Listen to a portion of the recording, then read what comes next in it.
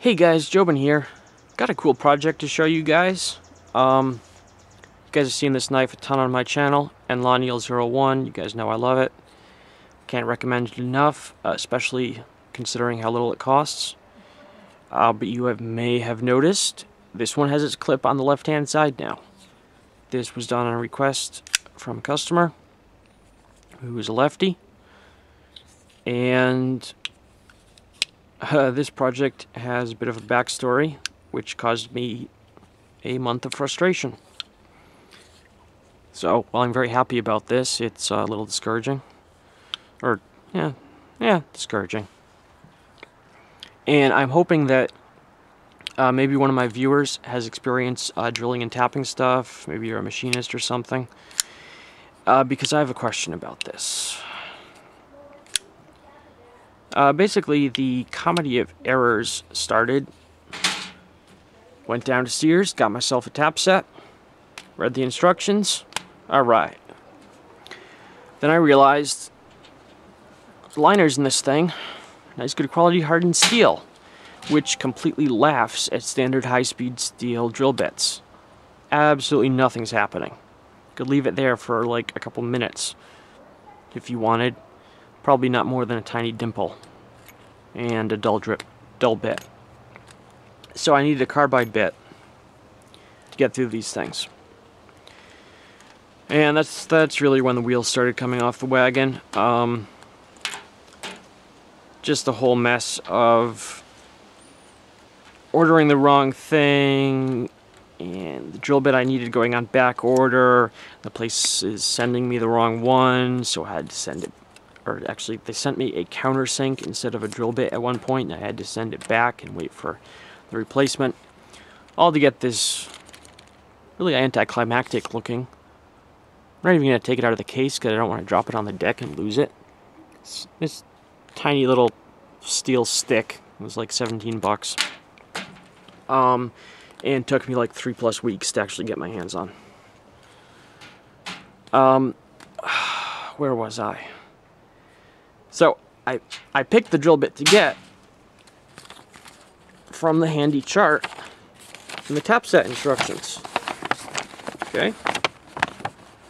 I needed a metric size and threaded hole, 3mm with 0.5 thread pitch. Okay. Check the chart. Number 39 drill bit. And that's what I got. And so it comes in, and I use it. I drill the holes, and I go to tap one of them, and pretty quickly break the tap. Here's one of the casualties of war. Fortunately, at this point, knowing that Murphy was working overtime on this project, I'd bought a second one, so I had to back up.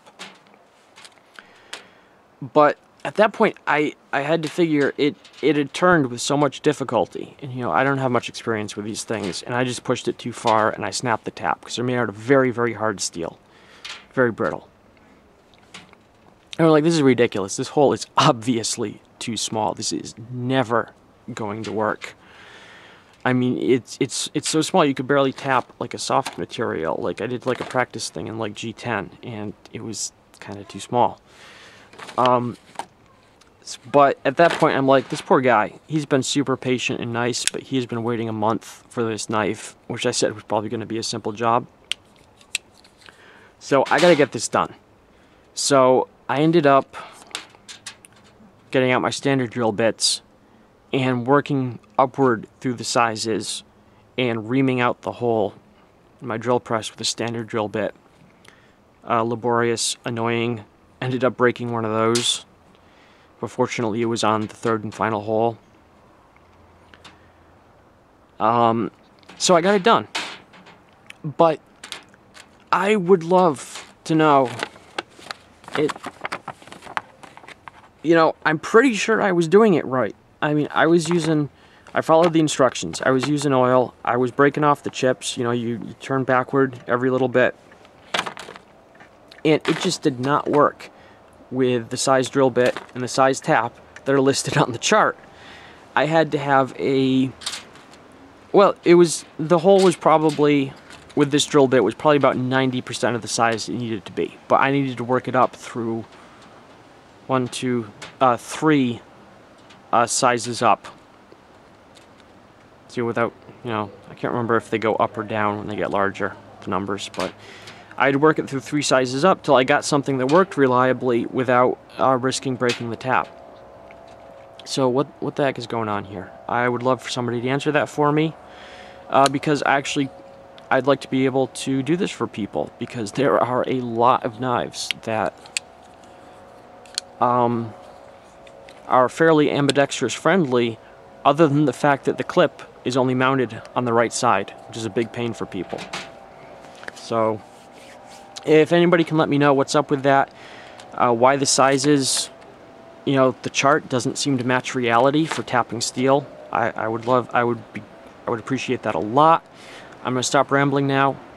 Hope you guys at least enjoyed seeing the project, even if my little story wasn't exactly entertaining. So this is Jobin signing off, saying, remember where your knife is.